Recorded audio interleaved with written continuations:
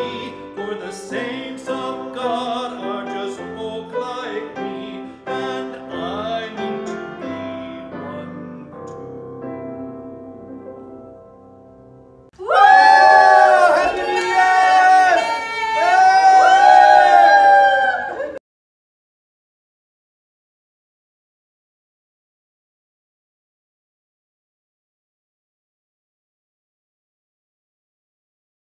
Come on in. Come on in. You know you're welcome here. As ship's chaplain, I want you to know that I am praying for you each and every day of this adventure. We are in this together. I hope you're enjoying the voyage so far. Still, if you are new to our Narnian story, you may want to check out one or more of our past Vacation Bible School virtual editions and content on YouTube. Our channel is Historic Holy Trinity Church of Covina. Last year's VBS adventure was called Aslan is on the Move and can be found there under the VBS playlist. You can also catch up on the overall story by watching Something for Kids, which is also found on our YouTube channel under Children's Ministry. I hope you have your passport stamped and have your activity book, craft bag, and that you're wearing your VBS t-shirt so we can begin. If you need to pause the video and get your t-shirt on, please do it now. I'll wait a moment so you can put it on.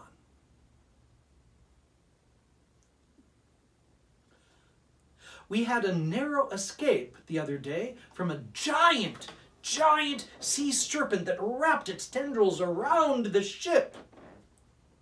We were lucky that it didn't crush the hull, but the Dawn Treader is a sturdy ship, think Aslan, and we're all right. Well, our adventure continues. From the information that we have from Eustace, we have located Lord Octasian. Sad bit that was, but onward and upward as been told by Reepicheep.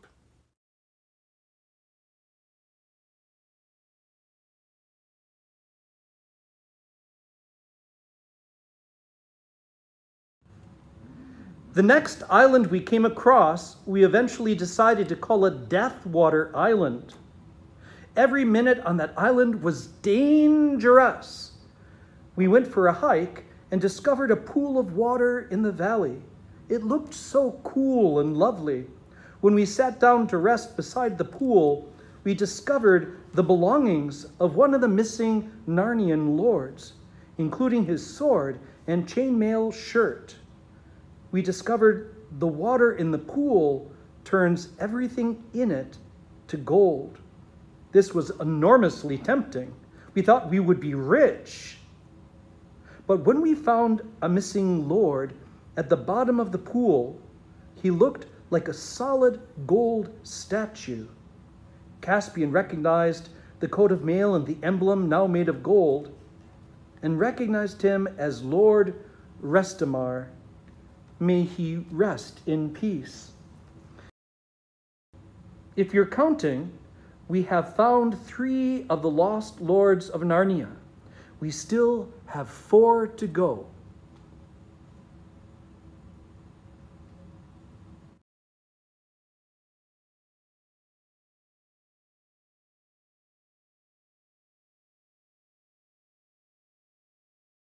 Next, we landed on an island where no people were visible, but there were clear signs of civilization. Short mowed lawns, a water pump, and a large 2-story house.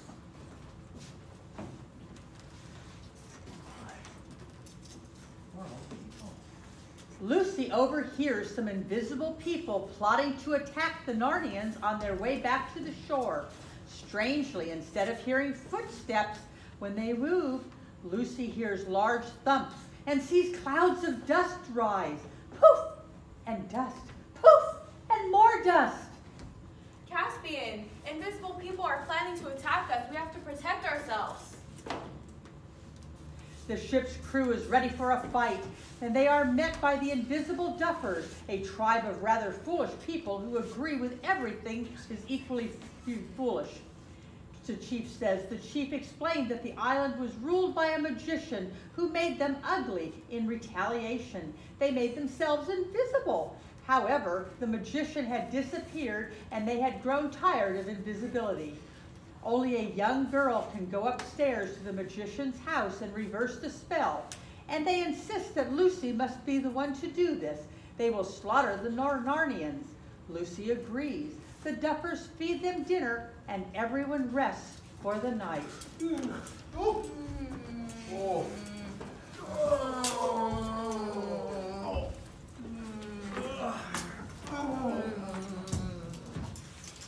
In the morning, Lucy goes upstairs to the magician's house. Overcoming her fear of this strange place, she reads through the big book. Reading the big book, she is tempted to use a spell to make herself beautiful.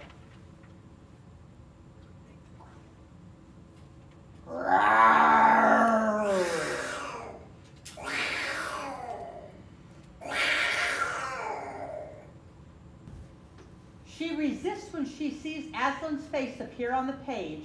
Then Aslan introduces her to the magician Coriorcan, and who has been made visible. They talk about the Duffers.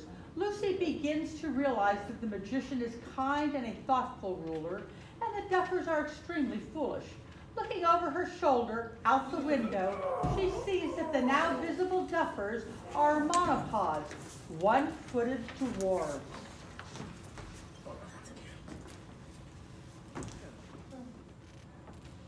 I see you. There's two of you. You're not ugly at all. I mean, a little silly, but certainly not ugly. You're visible again. King Caspian, the lords that you're looking for were here before in this island, but they went away long time ago.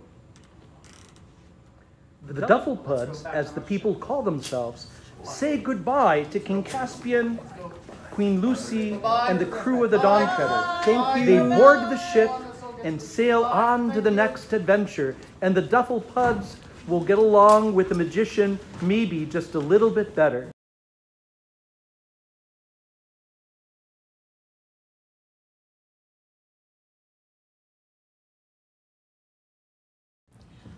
Hi girls, hi boys, how are you?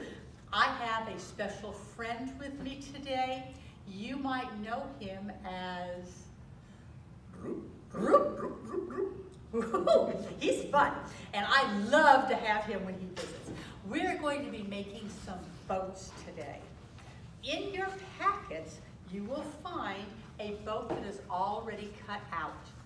Now this one says name on it, so you might want to write your name on there. Oh, I didn't give you a boat, did I? Here, there's your boat. Okay. Now, what this boat is going to look like is this. Okay? I have already cut them out to make it easy for you. What you need to do first is fold all of these dotted lines. So go ahead and start making folds on yours. Every place you see dotted lines, just make a fold on there because we're going to have to do some glue. Now, I remembered all of my supplies this time. Hopefully you have them too. You need glue for today's project. So if you don't have glue, you might want to go ahead and turn that off for just a minute, get some glue, and come back and join us. You can use any kind of glue you want. You could use a stapler, you could use Scotch tape. I personally always like the tacky white glue. I know I always push that to you, but it's so easy to use. It works much better than the glue sticks or anything else. So this would be my choice. Now, if you have everything folded, let's start, and you just need a little bit of glue. If you put too much glue on there, then it's going to run all over the place and ooze all over. Now, see how fast that went together? That's why I like tacky glue. Now, there's 2 more spots that you need to put glue. You put 2 spots on the back and 2 spots on the front. And stick them together.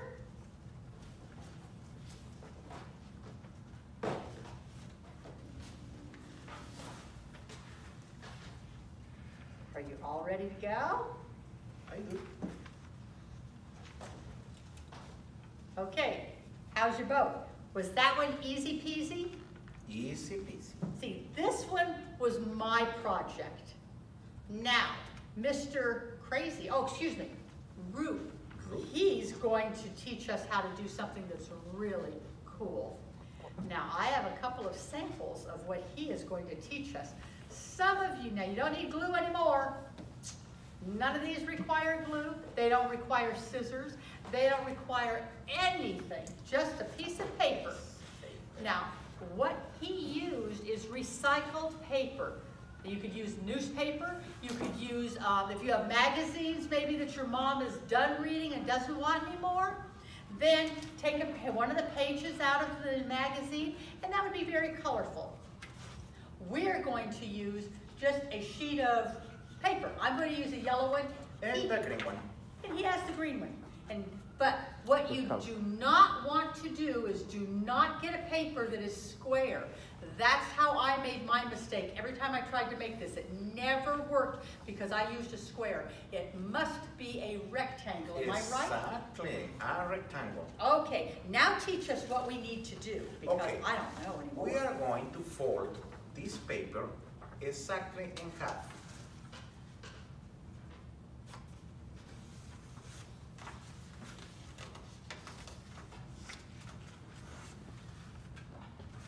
Oh, you're quick. Okay. Okay, we'll have it in half, and then we'll do again another half. Just to make a line.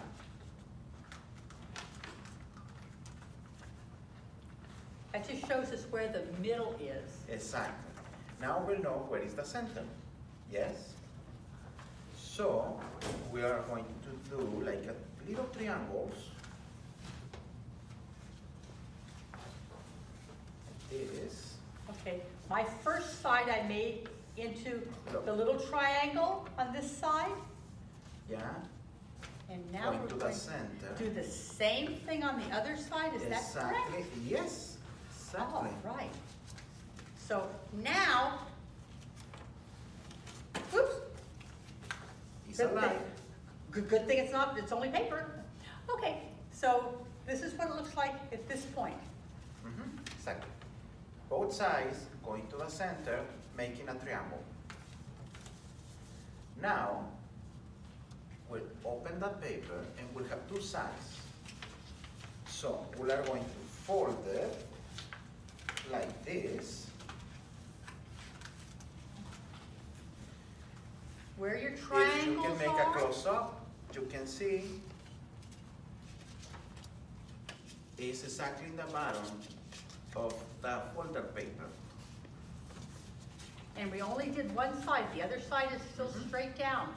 One side, and then these little It's like corners it's like a go little back. hat. Oh, I'm sorry. Exactly. I'm sorry.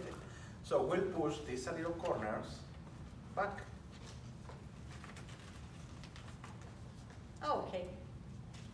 Now this is the front side where we folded it up, Like and this is this. the back side where we have two little triangles again on the back. Now, we'll fold this other side. Oh, now he's getting really tricky. This part that we didn't fold before, To the upside and up. now we're gonna fold that side so it matches. I'm telling you, it's looking more like a hat And we'll do every the minute. same. Oh, the little triangles. The little triangles go inside. I guess I shouldn't be playing, huh? My goodness sakes. Okay, but I like the hat, it's a good idea. So, it's like this. Now we'll open here the center. Can you see? To push the two Oh, points together the big long points, we're gonna push them together. and we'll crease the paper.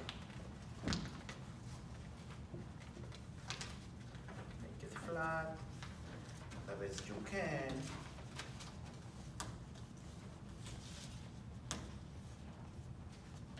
That's a good crease, you both. I love it. Okay. Now, push. Oh, it's alive. I told you. It's desperate to go to the sea. Okay. Now, this is going up. Okay, we're gonna take one side and fold it all the way up to make another big triangle. Another big triangle, exactly. Like this.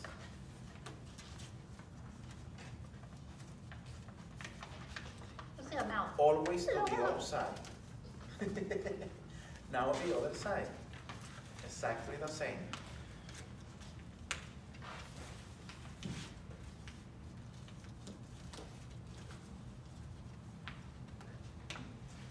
Hello, hello, hello. Hello. It's a little puppet. Okay. Now we have two sides up. We open this and repeat the same.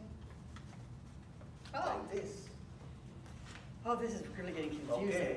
Now we don't have to fold anything. Just we open like a flower, these two corners, and we'll flat the inside like this. Can you see?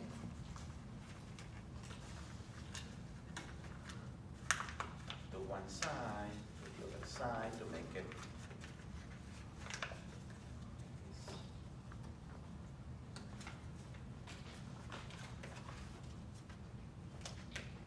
Okay, I go back.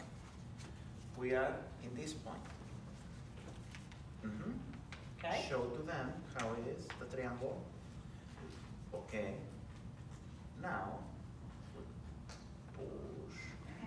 Oh, no, 1 second. No, we are like this. Okay. Open. See, it's open, not my fault that my boat doesn't open. Open this. Like this.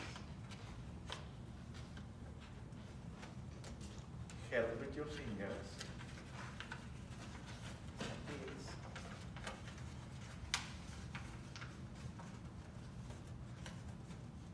And then Voila.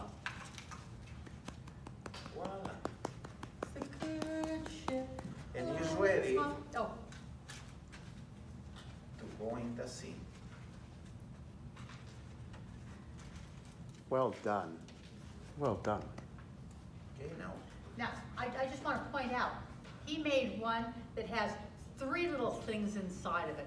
I couldn't even make it do 1 little thing inside of it by myself. So if this isn't easy for you, please tell me it's not just me. That was really interesting. I wish I could do it as well as you. You did? This, well, It's perfect. but that's because you were here to help me.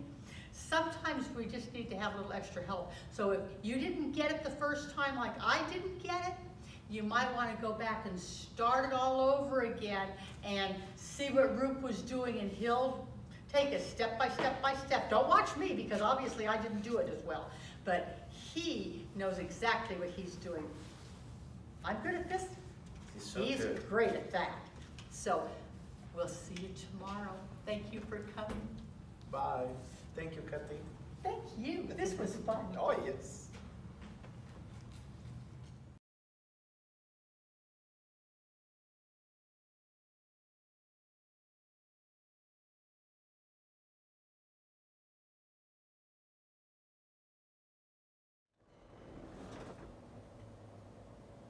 Oh my gosh, that's such a good story. Wow. Oh, hello, come on in. Well, as you saw for yourself, Lucy saved the day with Aslan's help. She also learned an important lesson. Though we do not always see everything, we often make the wrong assumption. We prejudge. Another word for assumption, we can come to the wrong idea if we are too quick to judge. Lucy was also tempted to use the power she had at her hands for herself instead of for helping others. This usually leads to disaster and pain. Aslan, thankfully, stopped her in time, and to Lucy's credit, she listened to Aslan's direction. From the magician Coriarkin, we have a good idea that the 4 last lords may still be alive. Let's hope for the best. The Lord be with you. And also with you. Let us pray. Lord, you knit us together in our mother's womb, and we are fearfully and wonderfully made in your image. Help us to see that your reflection can be found throughout all the worlds, and even in our family and friends and neighbors. When it is hard to see, help us to imagine walking in another person's shoes. Give us empathy. Make us sensitive to the challenges and burdens other people often carry. Help us to lend a hand when we can, and to fill our days with acts of kindness. Amen. Amen.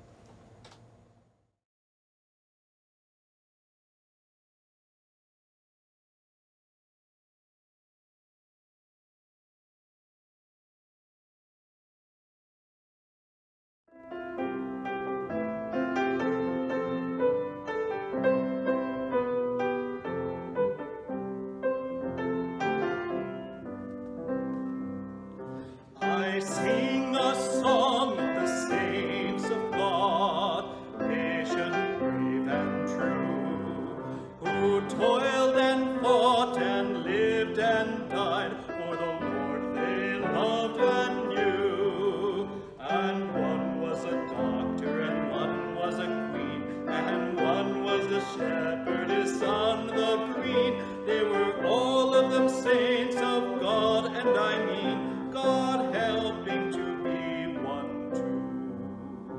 They love their Lord so dear, and his love made them strong. They follow the right for Jesus' sake, the whole of their good lives long. And one was a soldier, and one was a priest, and one was slain by a fierce wild beast. And there's aught only reason, for no, not the least, why I shouldn't be one too. They live not only in ages past, there are hundreds of thousands still. The world is bright with the joyous saints who love to do Jesus' will. You can meet them in school, or in lanes, or at sea, in the church, or in trains, or in shops, or at sea, for the saints of God are